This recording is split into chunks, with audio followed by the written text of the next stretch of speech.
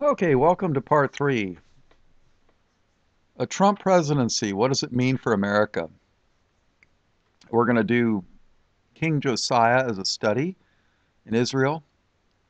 There's not very many preachers that I trust and respect, but there was one in the 90s that I really respected and trusted and loved and look forward to spending eternity with.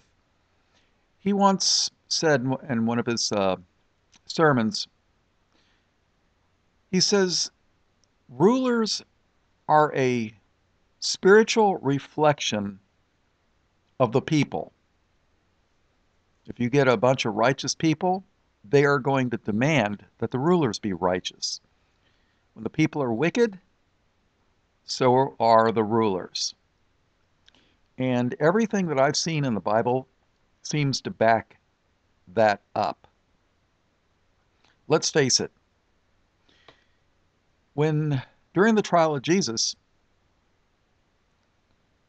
the Jews accused Pilate of if they let him, if Pilate wanted to let Jesus go, and they accused Pilate of treason. They said, if you let this man go, you are not Caesar's friend. And they basically said, for this Christ says that he's a king. And, so basically they're saying, oh, well, Christ is claiming he's the king, not Caesar. So that was treason. And Pilate knew when he said that, he had no choice. He had to crucify Christ. He had, basically, if he'd have let him go, he'd have been accused of treason and probably executed. And then Pilate asked the Jews a question. Shall I crucify your king? And the Jews answered and said, we have no king but Caesar. That's funny because in 70 AD, they rejected Caesar as king and they revolted. And then the Roman army under Titus destroyed Jerusalem. I've heard that as many as 1 million Jews were slaughtered. But in Matthew 24, Jesus warned his disciples that when you see Jerusalem surrounded by armies, flee to the mountains. So Jerusalem was surrounded by armies. The Roman army backed up, gave the Christians a chance to flee, and then they re-surrounded Jerusalem and they went in and they wiped out everybody. So the Christians that believed God were spared. But the Jews that rejected Christ's words, they were slaughtered. And what I find interesting is that people who claim to be Christians call me an anti-Semite for quoting the words of Jesus. Isn't that interesting? Of course, I don't think they are. They say they are. I don't know. All right, so let's take a look. In John 19 and verse 15, but they cried out, away with him, crucify him. Pilate saith unto them, shall I crucify your king? The chief priests answered, we have no king but Caesar. And these are Jewish priests. These are not the Catholic priests. These are Jewish priests. The chief priests answered, we have no king but Caesar. The parallel account of Matthew 24 is in Luke 21.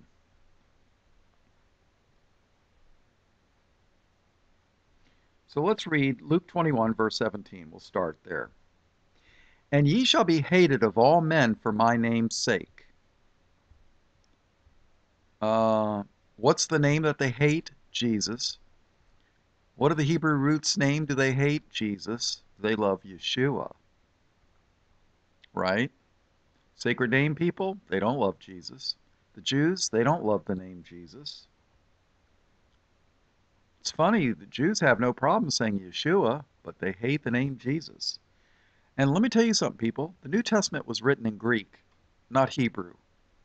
And if you go to a Greek, find a Greek, ask him how to pronounce the name in the Greek language, and he'll say, Jesus. And ye shall be hated of all men for my name's sake, but there shall not an hair of your head perish. In your patience possess ye your souls. And when ye shall see Jerusalem compassed with armies, then know that the desolation thereof is nigh. Then let them which are in Judea flee to the mountains. Did you know that Jerusalem is built on 7 hills, just like Rome? See, it's built on, it's a mountainous area, but they don't like to let you know that stuff, you know. Then let them which are in Judea flee to the mountains, and let them which are in the midst of it depart out, and let not them that are in the countries enter thereinto. So when you're in Jerusalem and you see it surrounded by armies, get out. And the Christians believed Christ's words. They did just that, and they were spared. The Jews that rejected Christ's words, well, they were all wiped out in 70 AD, along with the temple. It was destroyed. When Christ was hanging on the cross, he says, "It is finished." And it was. For these be the days of vengeance, that all things which are written may be fulfilled. But woe unto them that are with child, and to them that give suck, and to them that give suck in those days, for there shall be great distress in the land, and wrath upon his people. And they shall fall by the edge of the sword. And that's what happened in 70 AD. The Roman armies came in and they killed everybody almost. And they shall fall by the edge of the sword, and shall be led away captive into all nations. And Jerusalem shall be trodden down of the Gentiles, until the times of the Gentiles be fulfilled. And I believe that there's going to be a double fulfillment of this.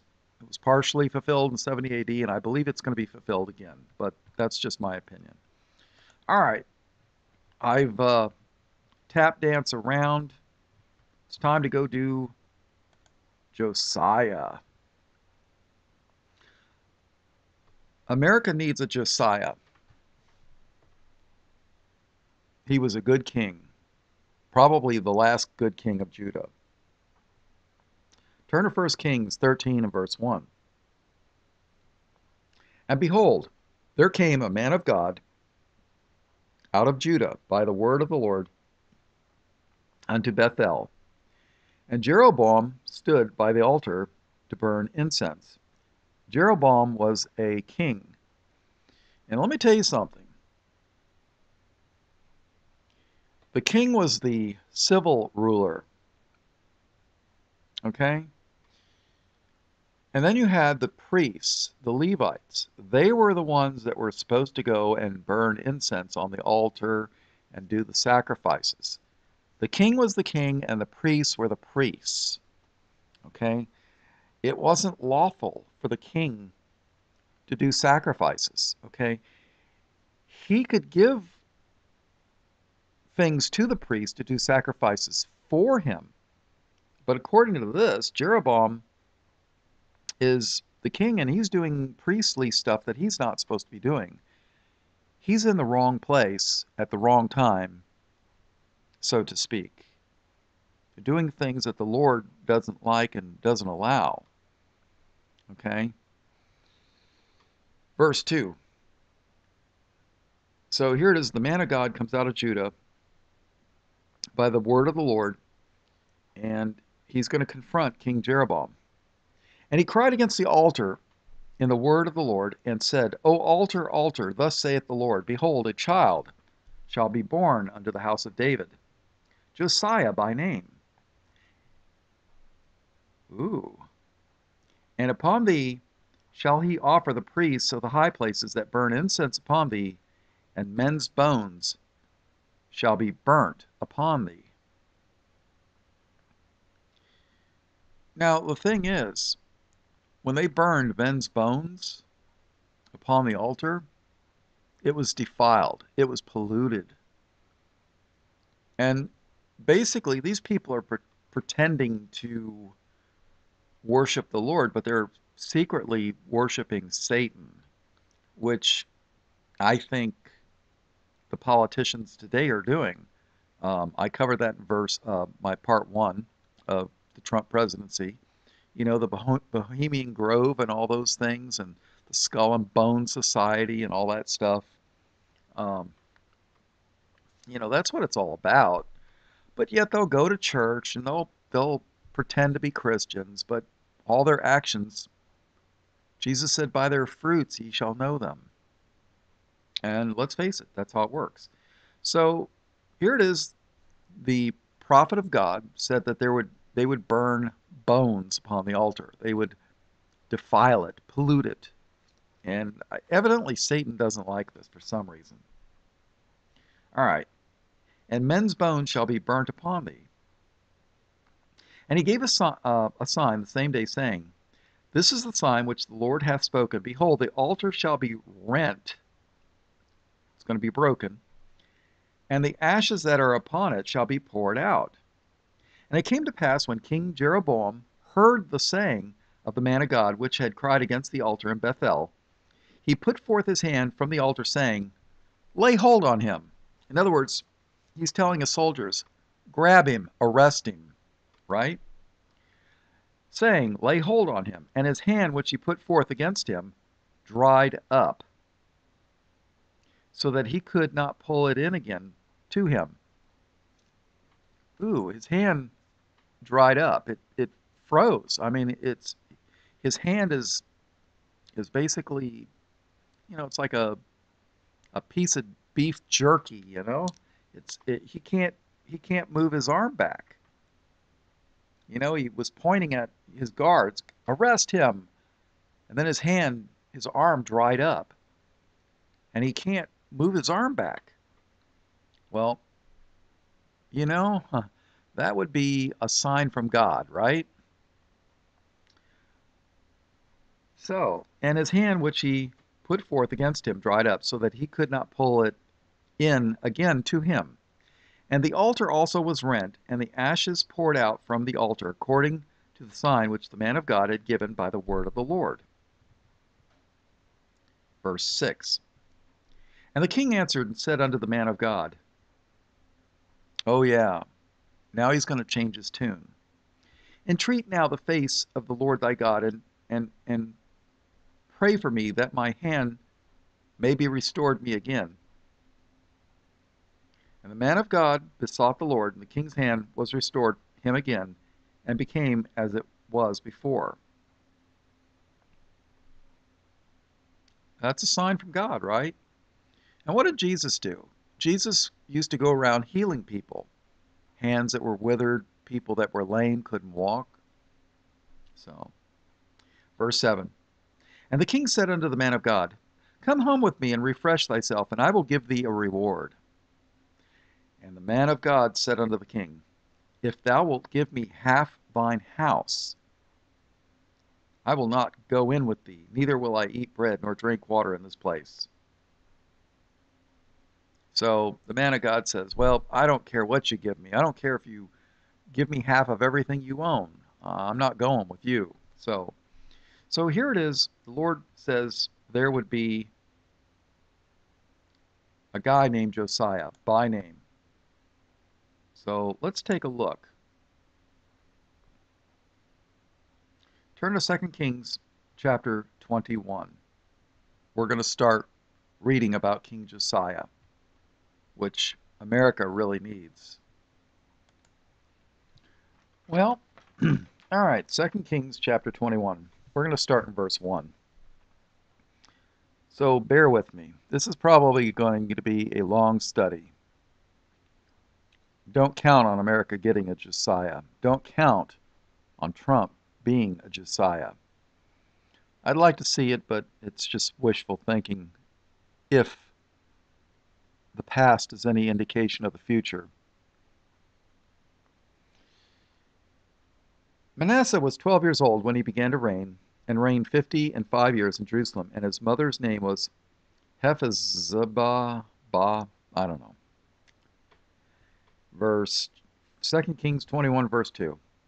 And he did that which was evil in the sight of the Lord, after the abominations of the heathen, whom the Lord cast out before the children of Israel.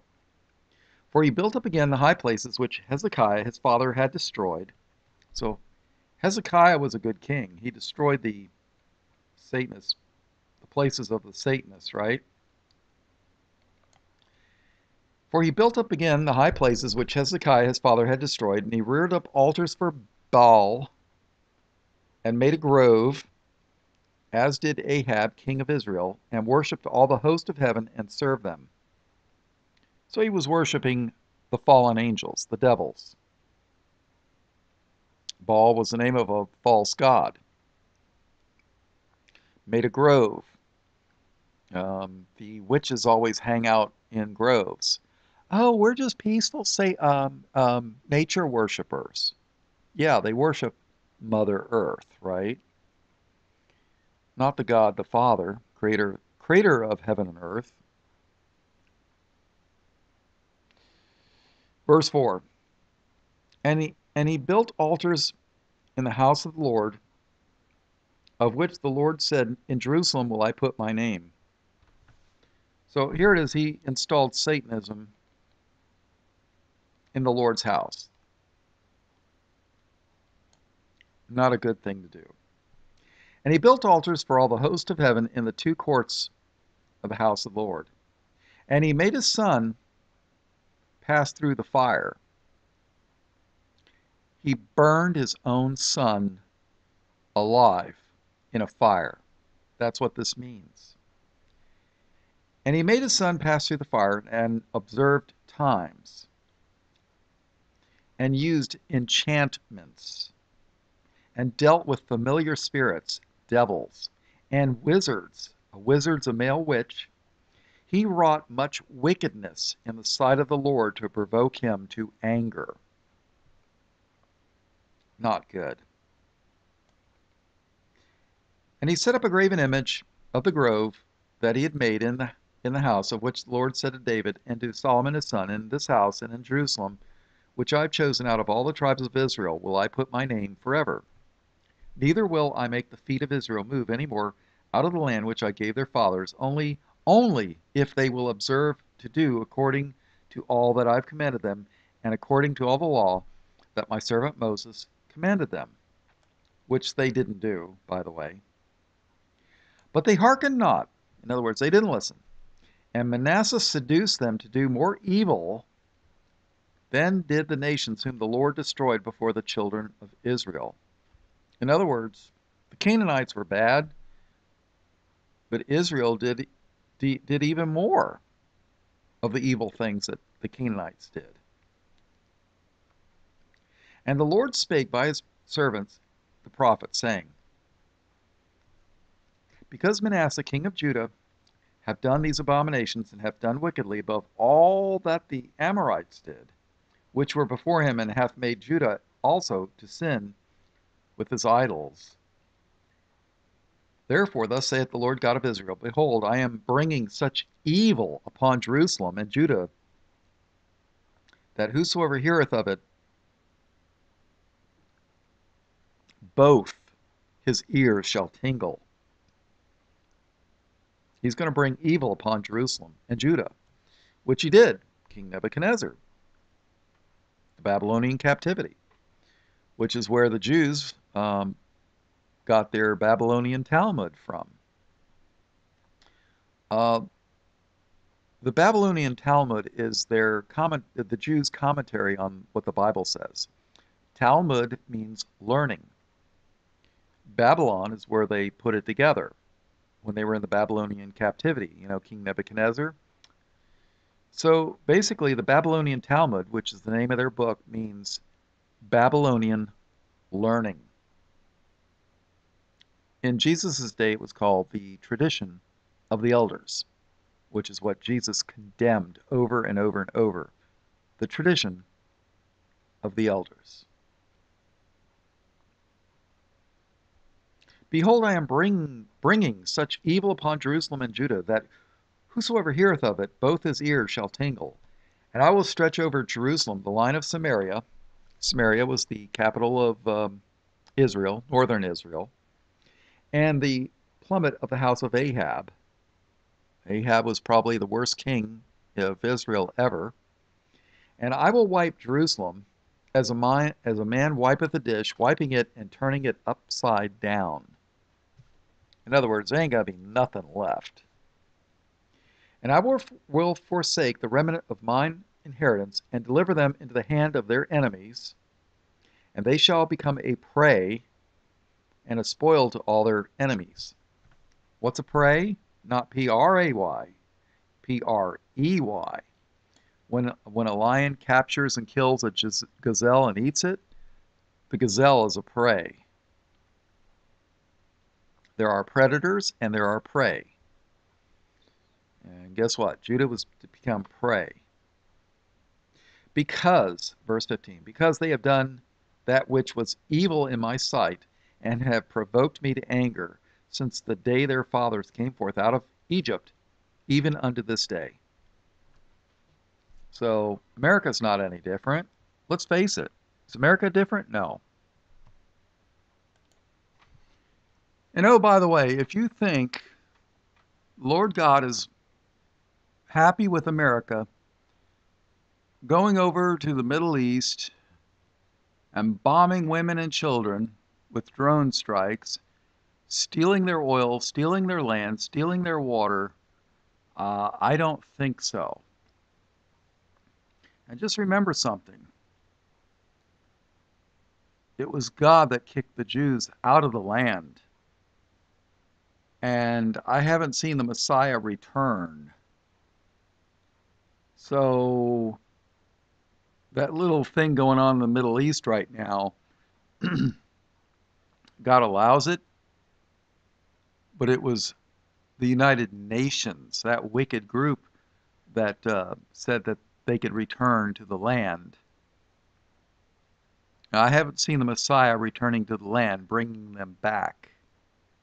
So just remember, it was the Lord that kicked them out. All right, let's see. 2 Kings 21, verse 15.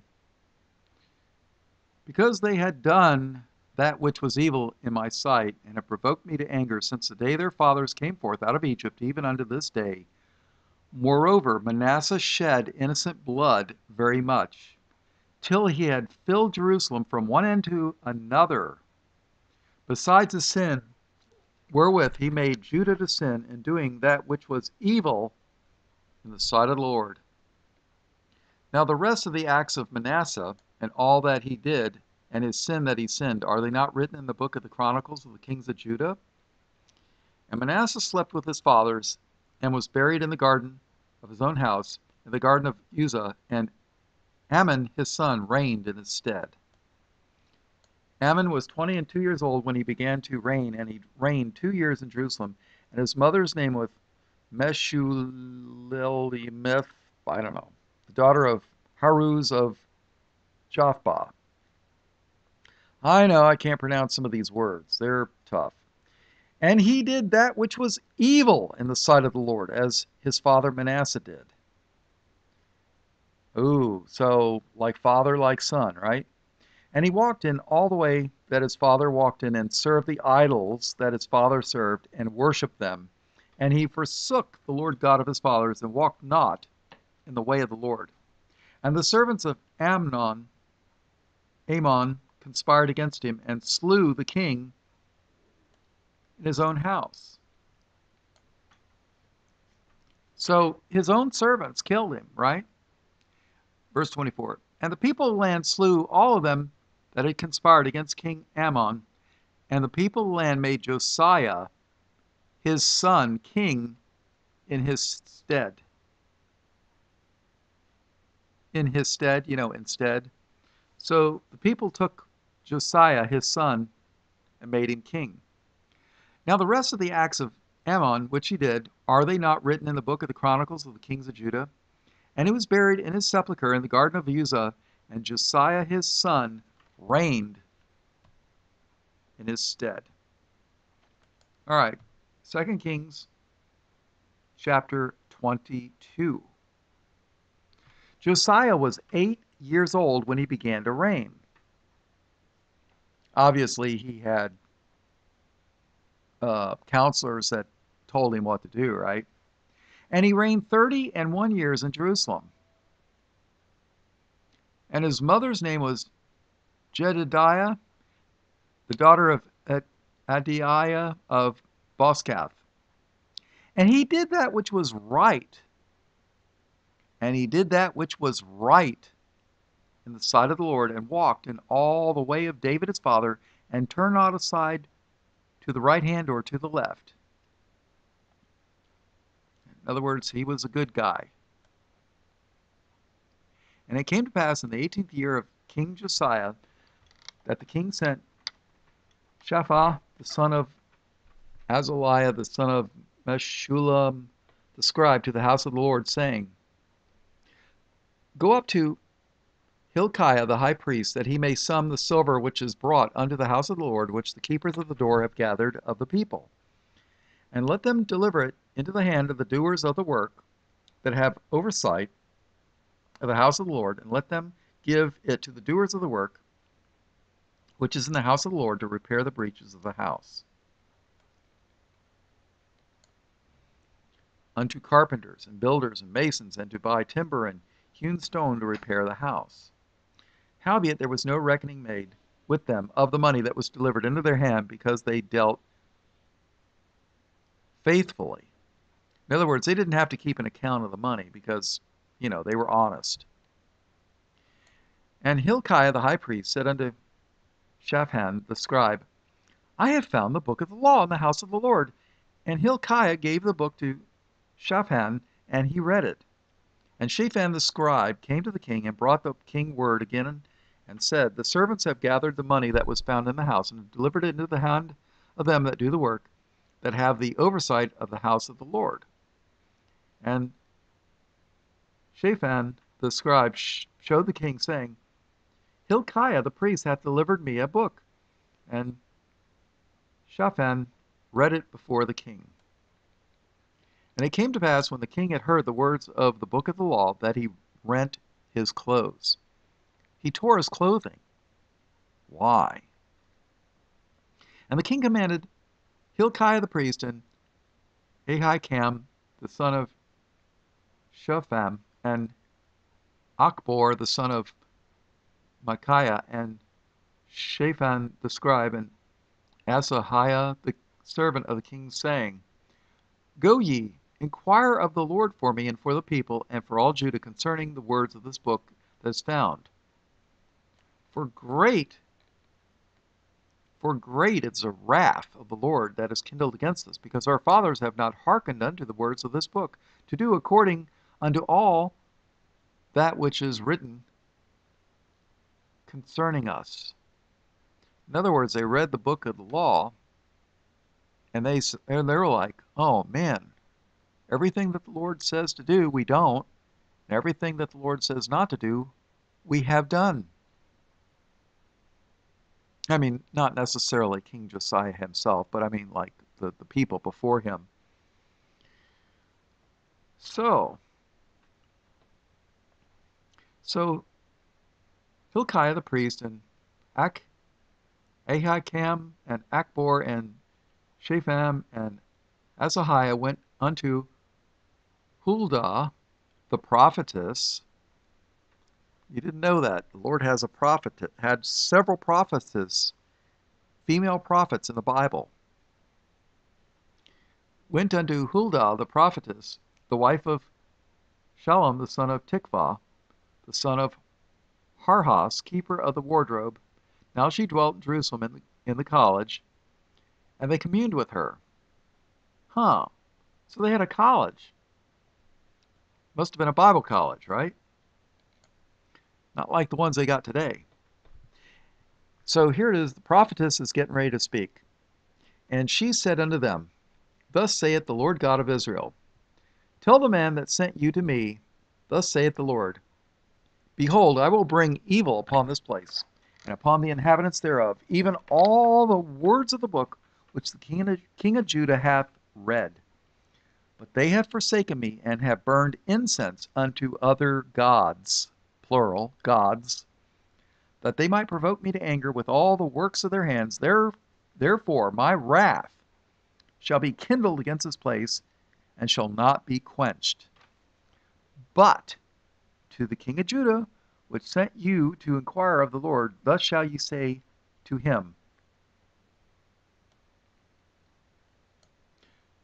Thus saith the Lord God of Israel, as touching the words which thou hast heard, because thine heart was tender, and thou hast humbled thyself before the Lord, when thou heardest what I spake against this place and against the inhabitants thereof, that they should become a desolation and accursed, and hast rent thy clothes, and wept before me.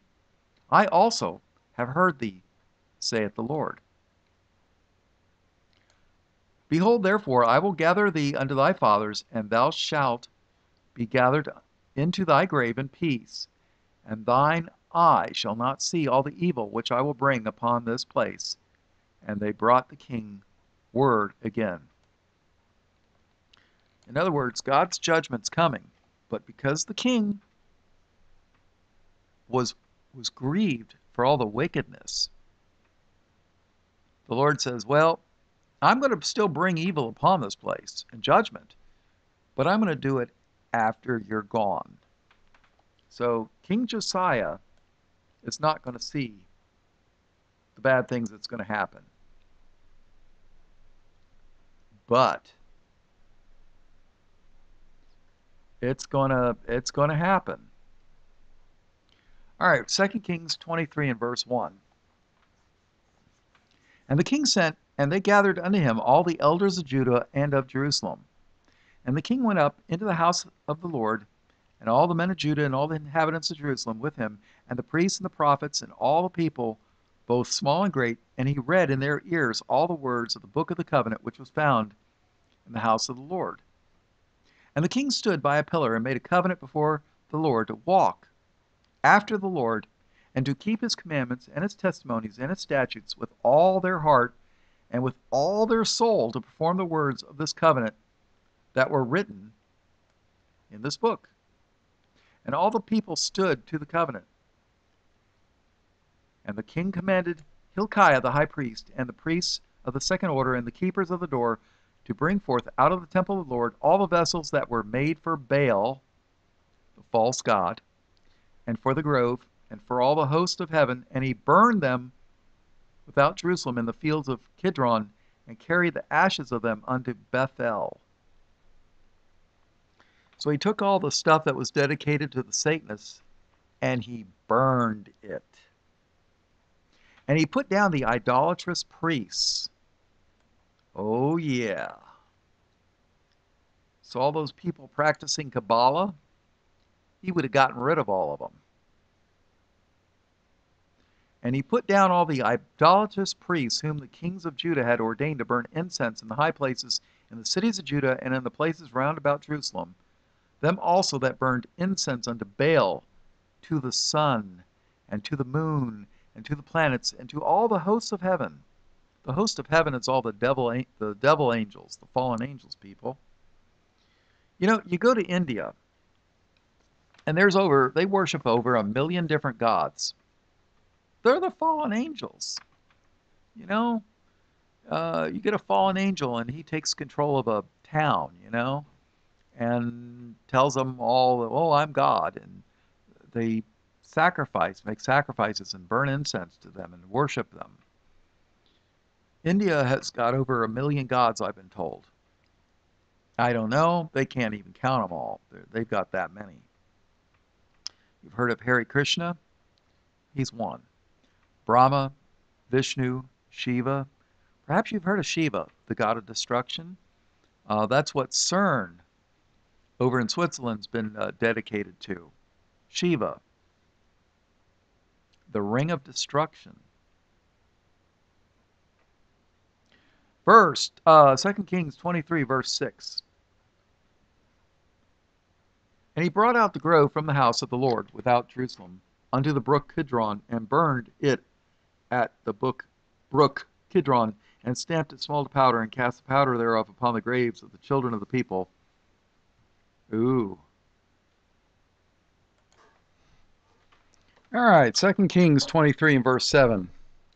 Here's a verse you're not going to read in any church in San Francisco hardly. And he brake down the houses of the Sodomites. And he brake down the houses of the Sodomites that were by the house of the Lord, where the women wove hangings for the grove.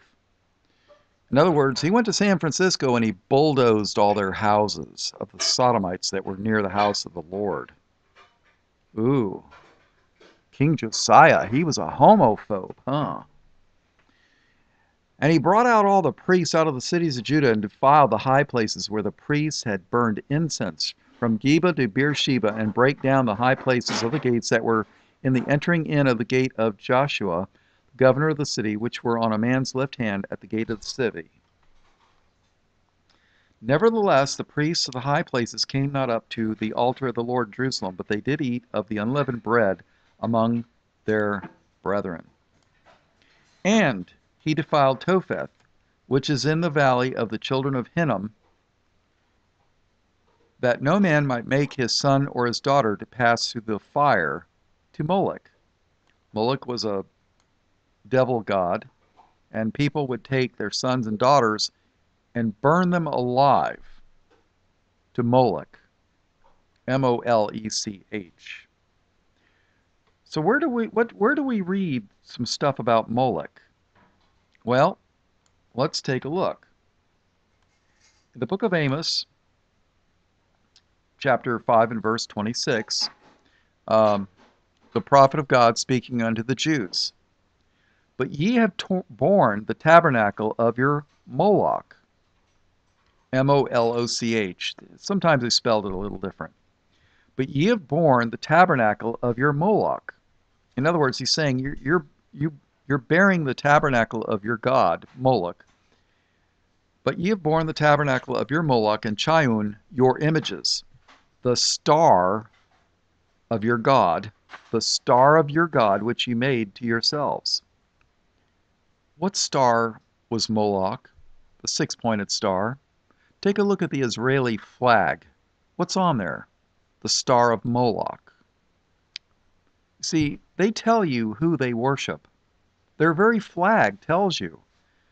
And you know, that's funny, is when I was into the New Age, and I was getting books from the New Age bookstore, they had books on Satanism and the occult in a special section, but they didn't want to come out and show you that the New Age was tied in with Satanism. And that was about the time I was starting to get, around the time I got saved. Well, there was a book on Satanism, and the highest symbol of Satanism was the six-pointed star.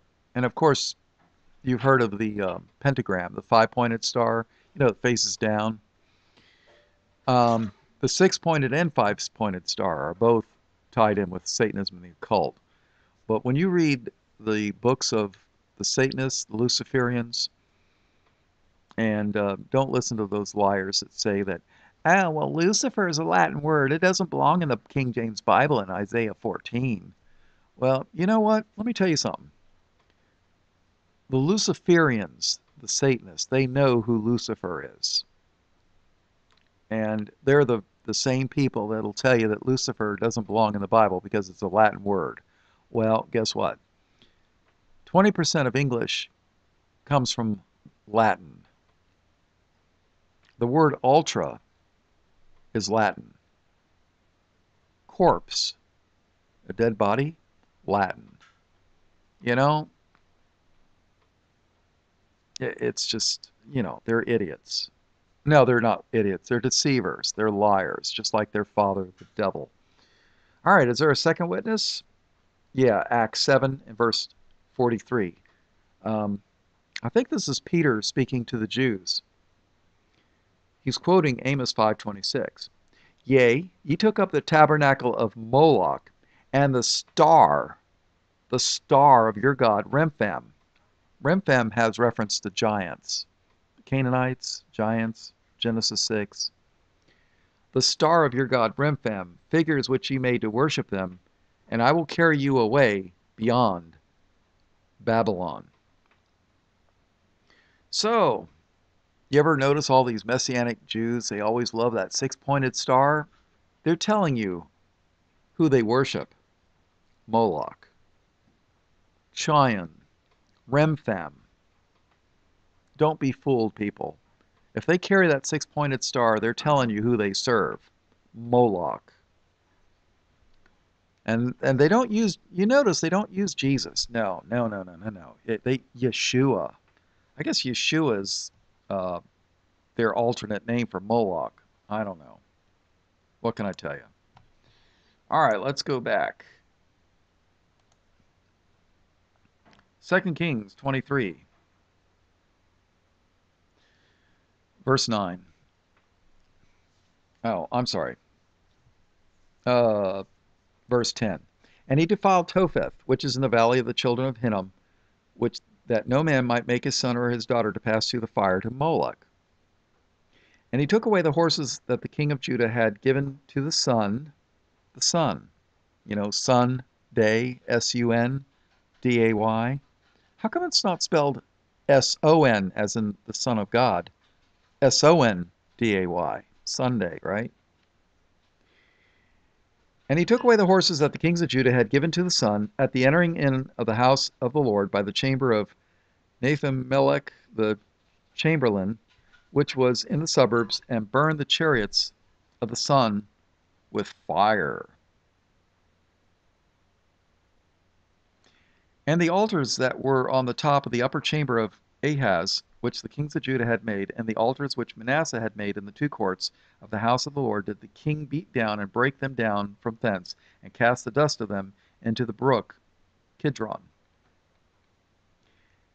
And the high places that were before Jerusalem, which were on the right hand of the mount of corruption, which Solomon the king of Israel had builded for Ashtoreth, the abomination of the Zidonians, and for Chemosh, the abomination of the Moabites, and for Milcom, the abomination of the children of Ammon, did the king defile. And he did break in pieces the images, and cut down the groves, and filled their places with the bones of men. Boy, we need a king like that to do this today, huh? I would love to see somebody go in and close down all the Kabbalah centers in the United States.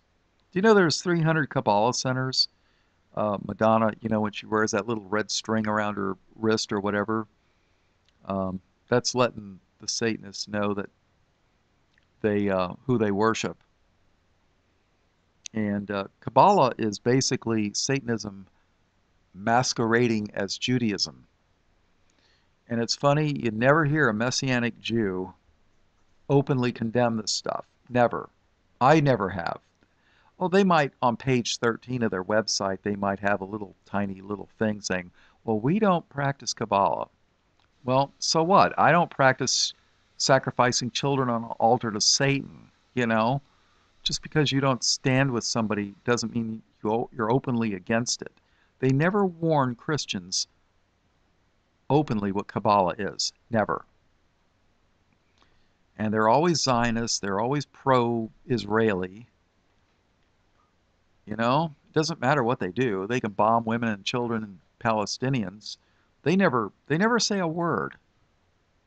And what they don't tell you is a lot of the Palestinians are Christians. They're murdering Christians. And they don't say a word.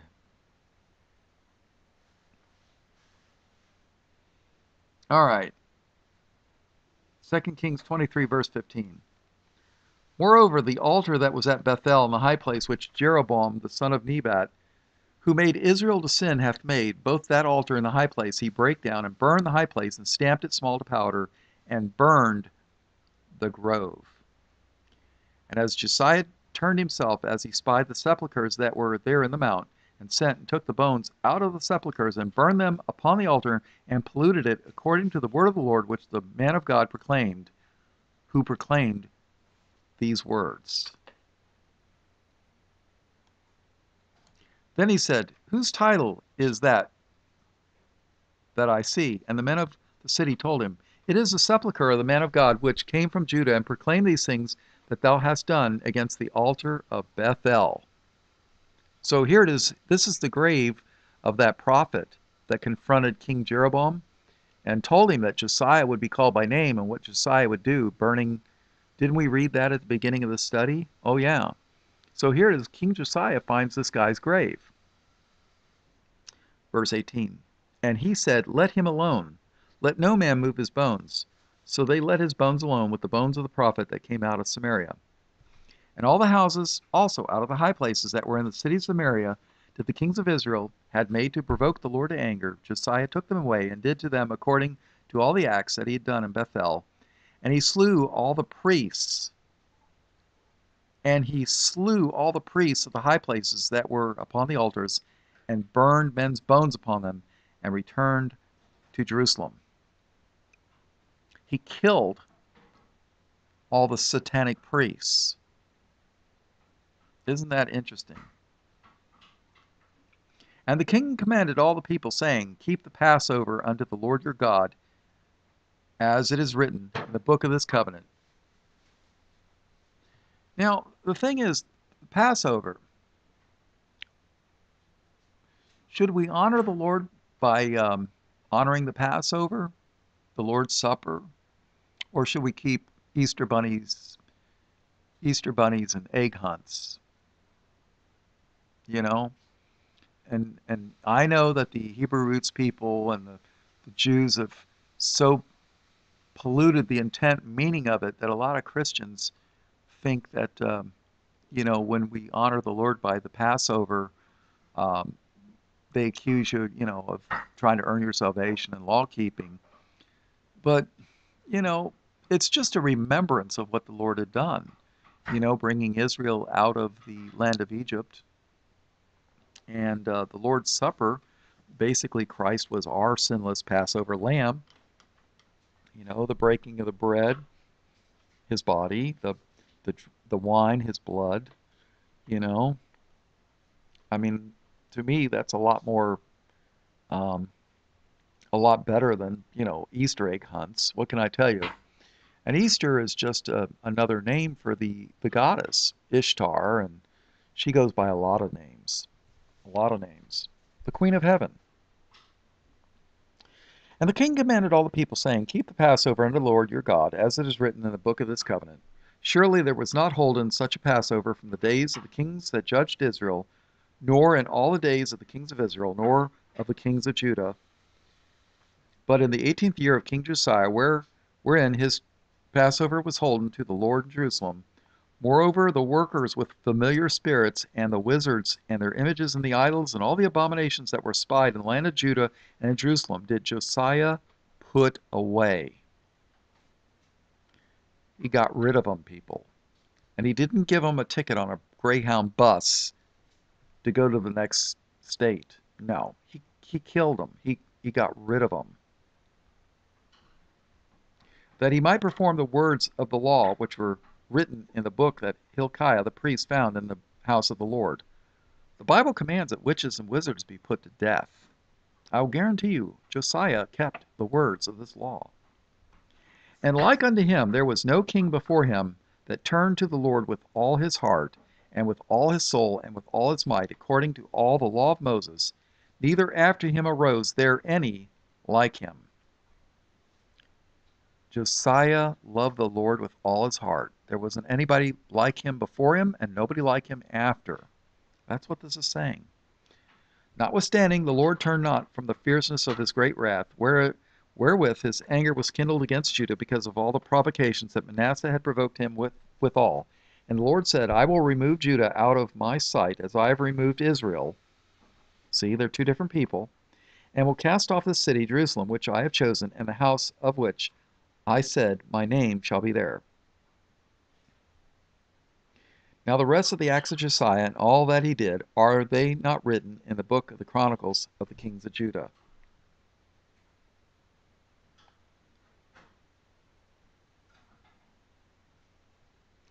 In the days of Pharaoh Necho, king of Egypt, went up against the king of Assyria to the river Euphrates, and King Josiah went against him, and he slew him at Megiddo when he had seen him. And his servants carried him in a chariot, dead, from Megiddo, and brought him to Jerusalem, and buried him in his own sepulchre. And the people of the land took Jehoaz, the son of Josiah, and anointed him and made him king in his father's stead. So here it is, Josiah died. Well, and then it's over, people. Then the king of Babylon came and took Jerusalem and took it captive. Not a good thing. So don't count on Trump being a Josiah. Because I tell you what, if Josiah had lived in today in America, there'd be a lot of dead sodomites in San Francisco. And all the false ministers and pastors, they'd be dead. All the Kabbalah centers, they'd be closed. All the rabbis that practice that stuff, they would have been killed. All the members of the Church of Satan and the Luciferians, dead. So it's not going to happen. America might be given a small reprieve for a while. I don't know. But I really don't expect much to happen. This might be America's last chance to repent, but she's not going to repent. I mean, you got famous internet pastors. Well, I should say famous pastors on the internet telling people that they don't have to repent. So,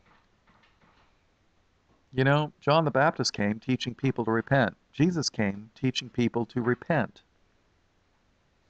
And these pastors say, oh, don't worry about it. Just believe on Jesus and you'll be saved. Well, even Satan believes in Jesus, right? Is Satan saved? No, I don't think so. So, what can I tell you? Your works are a reflection of what you believe. If you do wicked things, that's what you believe. If you do righteous things, well, that's what you believe. You're not saved by your works, but your works are indeed a reflection of what you believe. So, all right, well, this is the end of a Trump presidency. What will it mean for America? Trump versus King Josiah. I wish we had a King Josiah. But America doesn't want Christ as king. They want a king, a president, after the wickedness of their own heart. And they're going to get it. If you want to read more about King Josiah, you can read 2 Chronicles chapters 34 and chapters 35. And about how Josiah had Judah keep the Passover. Matter of fact, in 2 Chronicles 35:18, we read, "And there was no Passover like to that kept in Israel from the days of Samuel the prophet, and neither did all the kings of Israel keep such a Passover as Josiah kept, and the priests and the Levites and all Judah and Israel that were present, and the inhabitants of Jerusalem." So, you know, I tell you what, Josiah was probably the last good king of Judah. And America's doesn't want that, so what can I tell you? All right, well, this is the end of the Trump presidency. I guess this is I forget which one it is, 3 or 4, probably 4. This is the end, so All blessings, praise, glory, and honor to Jesus, the Lamb of God, slain before the foundation of the world, in his precious name. All glory and honor to him. Amen. This is Chaplain Bob, Light of the World Ministry, signing off. Thank you for listening.